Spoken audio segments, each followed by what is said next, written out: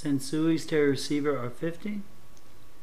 A, off, B, and A and B all work. Bass, treble, all functions work except for one, and that would be the lights. There are no lights inside here, and I've seen pictures with lights in it. I bought this for about 70 bucks a couple years ago. It's clean inside. I just checked it actually recently because I wanted to see if there were lights.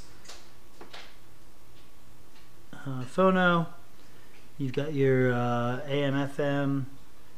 You've got an auxiliary, 2 tapes, tape 1, tape 2, and the phono is right there, as well as the ground.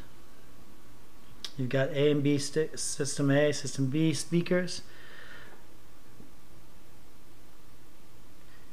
There is the wattage and the power. So it's got 160 watts. It sounds really good. It's got a really heavy power supply as well, but it's a small form factor for, I would say, for its time. And that's about it. So you're getting 160 watts of pure fun divided by 2, which would be 80 watts per channel, or by 4 if you did A and B, and then you get 40 watts per channel. It's awesome. I've used it for about a year now, a year and a half probably, and it has caused me no problems whatsoever.